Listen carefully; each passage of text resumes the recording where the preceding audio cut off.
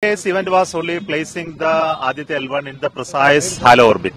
So it was moving towards a halo orbit, but we had to do a little bit of corrections to put it at the right place.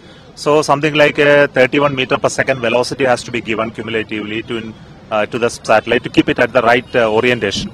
So basically it's a halo orbit. It's an orbit which moves around L1 point with a size of 6 lakh kilometer in one direction, 2 plus lakh in another dimension, 1 lakh kilometer in another dimension. So it formed like an egg. So in this new orbit it has to be placed, it has to be very precisely put.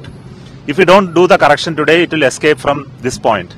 Okay, we will not allow it to escape if it does not happen. There are some contingencies, but I am only telling mathematically it can escape.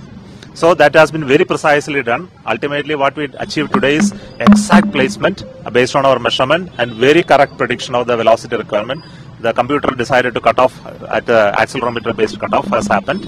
So right now it is in our calculation it is in the right place. But we are going to monitor for next few hours to see whether it is at the right place. Then if it is slightly drifted, we may have to do a little bit of correction, and we don't expect that to happen. How important role this can play, sir, because as far as understanding the sun is concerned? See, the scientific aspect of this particular mission has already been well described because it is going to look at the solar coronal mass ejection, CME, basically using a primary instrument called the VELC, which is developed by Indian Institute of Astrophysics. And this will look at the corona part of the sun, almost 3 times its diameter, distance away.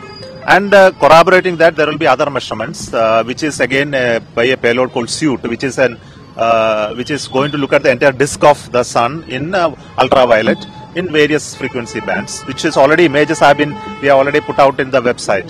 We also have particle measurements in what is coming out of the sun by the payload called the PAPA. Then we also have X-ray measurements, which is in low energy and high energy X-rays measurement. We also have magnetometer, which looks at the space magnetic field, which is coming because of these ejections. So it is solar wind is essentially the particle emission which is happening. So we look at all of this in a very correlated manner, which is very unique part of this mission.